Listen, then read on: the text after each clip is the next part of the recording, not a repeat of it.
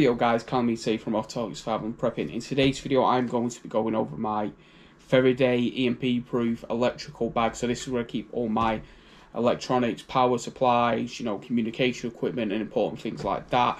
Anything that I believe I need in a situation. Now one of the things I'm prepping for in a less extreme way is some kind of nuclear Armageddon, whatever you want to refer to as. I very much do not believe this is going to happen. These are one of the things I kind of have something to prepare for, but I think it's one of the most unlikely situations. Like as I've said before, I do believe the most likely thing to happen in our current day and age is some kind of major civil unrest in a big city or a big country. That's what I truly do believe is most likely to happen. Hopefully it never does. I might be a prepper, but as much as I enjoy buying this stuff, I also enjoy my creature comforts at home. But one of the things I do kind of slightly prepare for is some kind of nuclear apocalypse, and within a nuclear, blast, it will cause an EMP. Obviously, if you're within the blast radius, you're fucked. No offense for saying it like that, but you are. But outside the blast radius, things might be still affected by radiation. But another thing that comes from a nuclear blast from a warhead is an EMP, or from solar flares or other things can cause EMPs, electromagnetic pulse. For anyone who doesn't know what that is. So I do keep all my stuff inside this EMP Faraday bag. So this is where I keep all my technology, all my important things, stuff like that inside this bag. And also it does act just like a dry bag as well. So when I was purchasing this, I was looking for dry bags and then stumbled online and I thought, what was that thing? I was watching Terminal List on Amazon Prime, and that's what got me thinking about this. I looked into the kind of bag he was using for one of his, like spy missions, and it turns out as well as protecting against, the reason he was using the film was to protect against, people seeking his information of this device. Not the reason I've got it. It can be used for that. But the reason I've got it is because these do provide some kind of protection against an electromagnetic pulse for, it's shutting down devices, damaging devices. So that's the purpose of this. And now I'm going to go over all the items. The bag itself is made by, Hyundai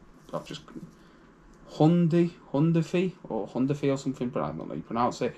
It wasn't cheap at all. I will put a link in the description below to the bag at least. Maybe some of the more important items in this, but a lot of these are pretty mundane items that everyone's going to have anyway. But any of the most important items, I will put a link to them in the description down below. So we'll pretty much just go from what I'll grab out first. So first thing here at the top of my bag, so like I said, this is all electronics. It also keeps it dry as well. So in here is all my communication equipment. There I have my headset. I've also got a little, a less expensive headset. I've got the adapter for that headset. I've got the charging thing for it. I've got the wire to charge it with. I think I've got 2 wires in there to charge it with. I've got an extended range antenna, and obviously I've got the handheld receiver itself.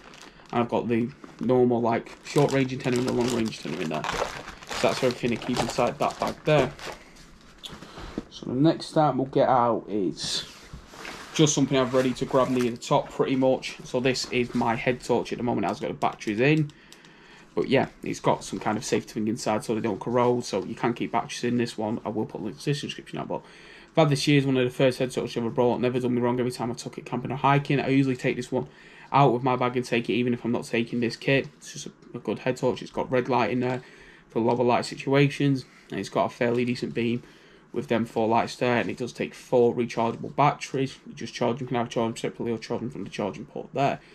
Also does have a little red light on the back, so if you've got someone behind you, and it does need a bit of a clean. I used that not so long ago actually to walk my dog at night. So yeah, my head torch there. I've got 2 battery chargers in here. One's my primary and one's a backup. This is the backup one, that's why this one's not been unpacked. So backup battery charger, because for all my rechargeable batteries for them ones and other ones as well. I was trying to get my primary one out, but it might have fell down the bottom of this bag when I picked it up. But I've got another one in there somewhere. So here we do have my main flashlight inside this kit. This I've had years again, but a cracking flashlight. Waterproof, SOS built in, and strobe effect. Good little bit of kit. Can't remember the exact name of it, but I know it's a decent brand, or a fairly decent brand. I think it costs about 30 quid. Purchased it. So the next item I've got here, which I do keep in its own little separate, I don't know if this is Faraday proof. I don't think it is. It does feel like some material. This is just a dry bag for keeping it waterproof in there. So if I do have this out separately, but here is my solar power bank.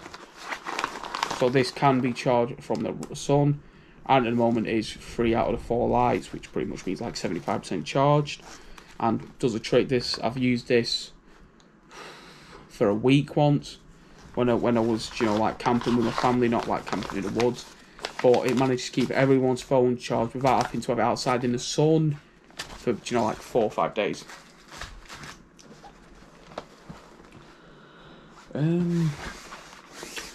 Oh, there's my primary battery charger and a Wi-Fi is somewhere in there, in a separate compartment. That won't fit in the bag I've got it in, but that would itself. Next time we've got here, just get this one out, is these are a pair of NVG goggles, night vision. These are generation 1, they're called Yukon or something. They're cracking bit of kit, recent purchase, testing them out, no fault whatsoever, as an IR light on it. Now the reason I can't get out and show you is because I did purchase this second hand. You know, that's why I got a fairly good deal on it. I got about 188. You know, with postage and all that cracking, it goes brand new, like upwards of 300 just for this alone.